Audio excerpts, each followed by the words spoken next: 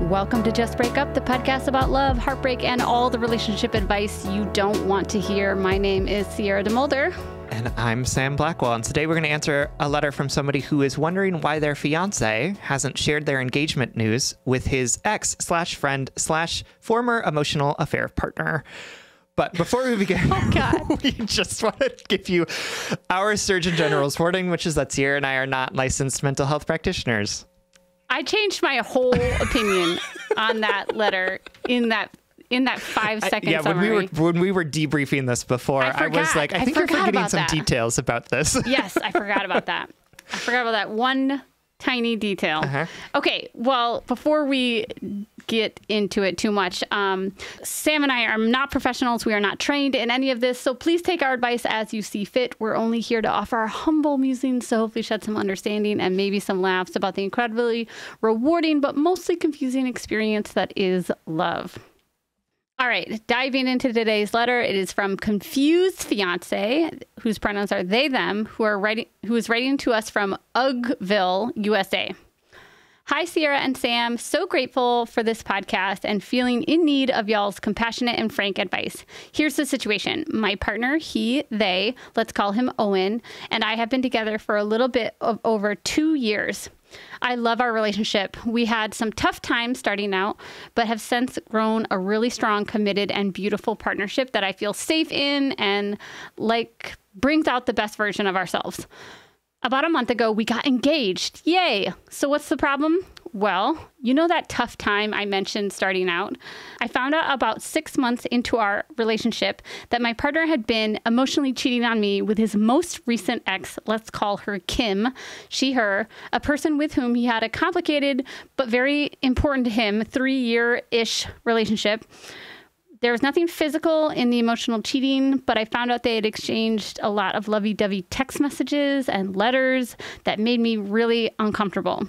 I found this out because he had a love letter from her on his nightstand months into our relationship. Mind you, at this point, we had agreed to be monogamous months before and had also discussed what monogamy meant to us and came to the agreement that we both wanted the run-of-the-mill monogamy and talked about what that meant to us. So this was clearly a breach of trust. After that, we went through a rough period, but were able to do some really important repair work that brought us closer than ever before. I feel uncomfortable about the idea of telling a partner that they can't have someone in their life, and Kim remains important to Owen, so they have continued a friendship, and I leaned into trusting Owen. Kim lives in a different city than us, but they text and have phone calls often. Flash forward to now. When we got engaged, I immediately was ecstatic to share the news with my family and friends, including an ex of mine that I remain friends with. Owen also shared the news with their friend, extended family, and friends in a couple days following. However, they have not told Kim yet. I've asked him a few times whether he's talked to her lately or whether he's told her. They haven't had a phone call since our engagement, he says, as she's been traveling a lot, but says that they've texted several times about concert, day-to-day stuff, etc. I asked him why he hasn't told her, and he said that it just hasn't come up yet and that he would in time. Honestly, it's making me feel real weird. I don't think he's emotionally cheating on me, but I feel like if they're both truly at the point of being past the romantic relationship they had, he should be excited to tell her like I was to my friends and ex/now friend, and she should be excited for him. Not sure how to navigate this with my partner or if I'm being too much here. I would love to hear your thoughts if I'm lucky enough to have this letter chosen, but either way, I'm just glad to get this off my chest and into the internet void. That's cute. Thank you. All right, Confused Fiance. Thank you for writing. I deeply understand why you're confused by this. I think I agree with you that I don't think that your partner is emotionally cheating on you anymore. And I can totally understand why the weird dynamics of his relationship with Kim and the fact that he's not telling her about you or about the engagement feels really weird. I think that there's lots of ways that folks navigate relationships with people that they once had feelings for that can be not cheating, but that like just have like a different sort of tenor to them that like isn't necessarily inappropriate, but can definitely feel a little off-putting. You know, like I don't think that you're like making up that it's weird that he's not telling Kim about the fact that you two are engaged, right? Like I think that that's really understandable. You know, I think Sierra and I have some like mixed thoughts about like what this is and how to navigate it. But I think the one thing that I want you to know and that I want you to think about and hold is that I think you're justified in feeling weird about this, right? Like, not like, oh my God, you should be throwing this relationship out the window, or like, oh my God, take a chill pill. Like, yeah, there's like weird doesn't mean anything. Absolutely. But it matters. Absolutely. It matters. And you're not making up that the dynamic here is weird because of all of the history that's involved in this relationship, you know, both the relationship between Kim and Owen, and also the reality of the relationship between you and Owen, which has had this like fraught period where they were, you know, going behind your back and doing things that were outside of the bounds of your relationship. And so I think Sierra and I want to kind of dig into some of that stuff and then offer some ideas about how to broach a conversation with Owen, not necessarily about like their relationship with Kim necessarily, but about how this is making you feel as their fiance, right? So we're going to get into that in just a minute, but before that, we're going to take a quick break. All right, my darlings, welcome back. And thank you to our letter writer for trusting us with this sticky question. First off, congrats on being in a happy, healthy relationship, on getting engaged. I think that's really exciting. And that is the foundation of a lot of my advice today, is that I want us to go back to the fact that you two are building a life together. You're choosing this life together, and our actions can be reinforced by that surety. I think that this situation, I've decided, at first I was like, I don't know. And then Sam's little intro reminded me. I think I've figured out the equation of this letter, of this question. It is a little bit of a yes and situation, but it's mostly a come on bro situation. Yeah, absolutely. I wish that Owen had written this letter. Yeah, come on, bro. I'd be like, buddy. Yeah, here's where the yes and situation could come into the equation. Your feelings are incredibly valid to feel weird, especially with the given history, especially because as outsiders, we are over here with you being like, this doesn't make sense. And that's what we're looking for here. We're looking for sense. We're looking for like, all right, well, if you've talked to everybody else, what, you know, we're trying to make sense of it, whatever. But the yes and is your feelings are valid, and some of his might be too. And let me explain. I don't know how he feels. I don't know what his communication style is. I don't know how he wants to have this conversation with somebody who might be important to him. You know, like, we honor our people in our life in different ways. I know that when I got engaged, there were people that I wanted to share that news with in a very specific way.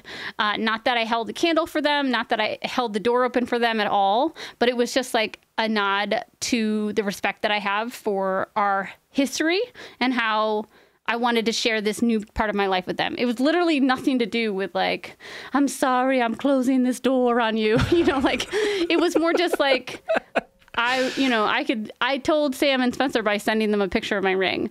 Whereas, like, I think an important ex of mine, I was like, hey, I wanted to share an important thing of my life with you. You know, whatever. It's different. There's different ways we communicate with different people. And, you know, let's humanize him a little before I tear him down. Maybe he is a little nervous, right? Maybe he feels really happy and fulfilled in that friendship, but he knows that Kim might treat him differently now that she knows this. Who knows why? We don't know. I'm literally making things up here. But like, maybe I don't know, maybe he's conflict averse, or maybe, I don't know, man. There's a million reasons.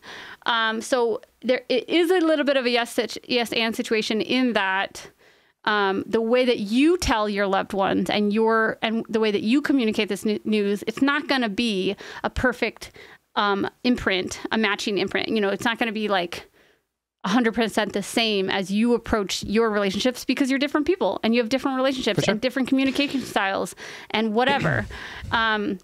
So it's some of that, but it's mostly, come on, bro. Like you might feel a little like he might have literally no feelings for Kim and he is just being lazy, but he is making you feel weird. He's doing something that actively makes you question him, which, given his history, I just want to be like, come on, bro, here's a great opportunity. Like, first of all, I'm proud of him that you guys got engaged. Like, I think I'm proud of both of you for getting engaged, because I think it's cool that you're choosing each other, that you are committing to each other in this way. Like, I think it's powerful to commit to each other in that way. And he's missing an opportunity here to be like, to show you how excited he is to commit to you in this way. And that's where I'm getting a little less empathetic with him. Yeah, that's real. I also think that, like, as somebody who was a emotional affair partner for somebody who was in a relationship in my 20s.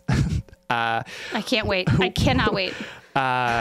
One of the ways that we kind of navigated us, like, trying to be friends after, like, we kind of died down the emotional affair was not talking about our personal lives with each other. Yes. Right? Because it was like, we didn't want to evoke jealousy in the other person.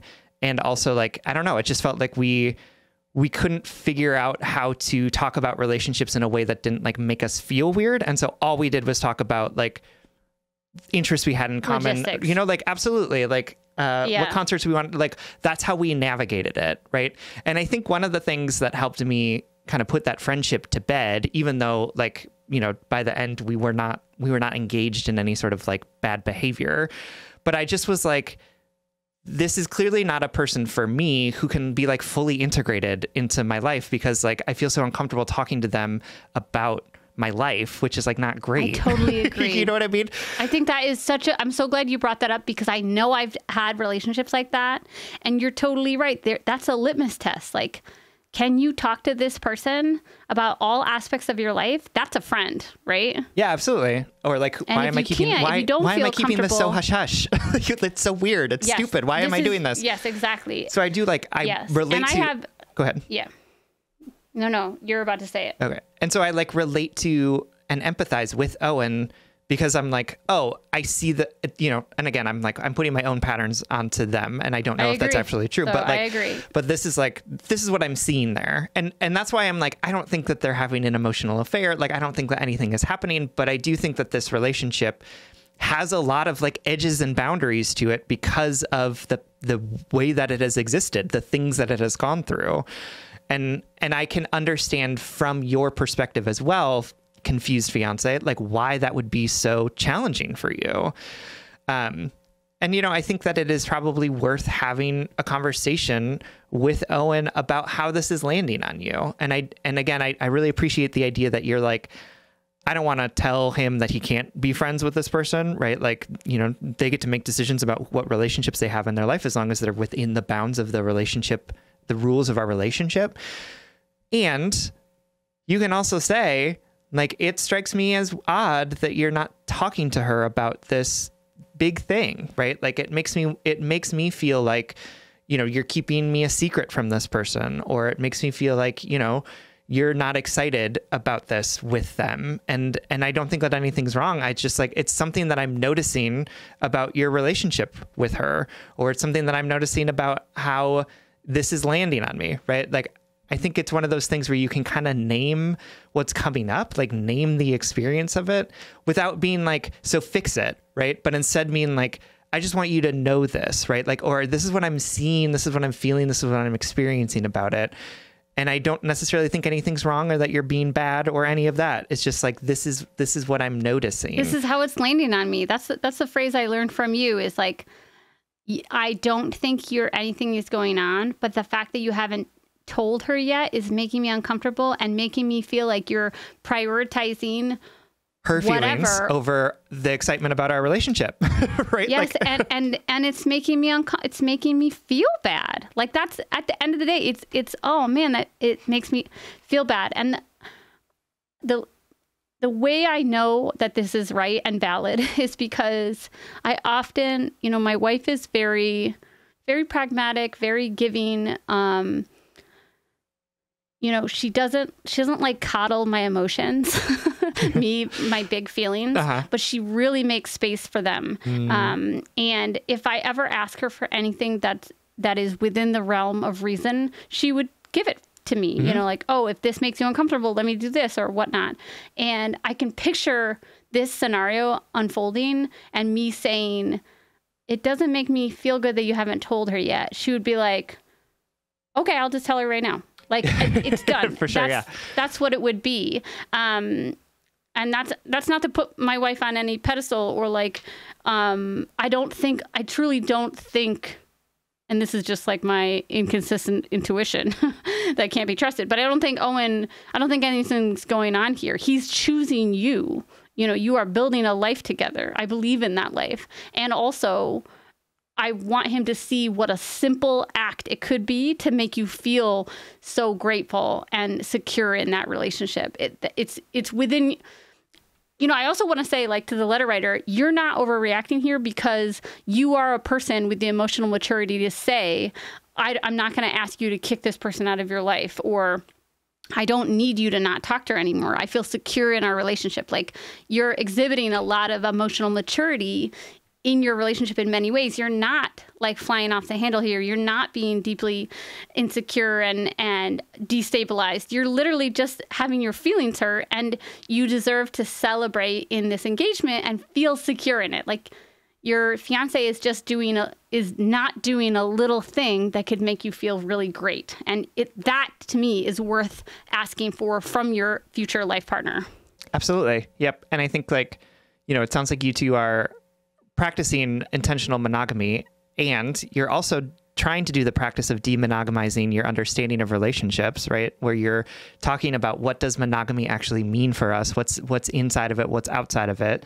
And you being there saying like, and just because we're monogamous I have ownership over you in all of your relationships, right? Like, you are sitting in this place of being like, I am trying to navigate what it looks like to have to sort of be okay with a relationship that makes me kind of uncomfortable sometimes.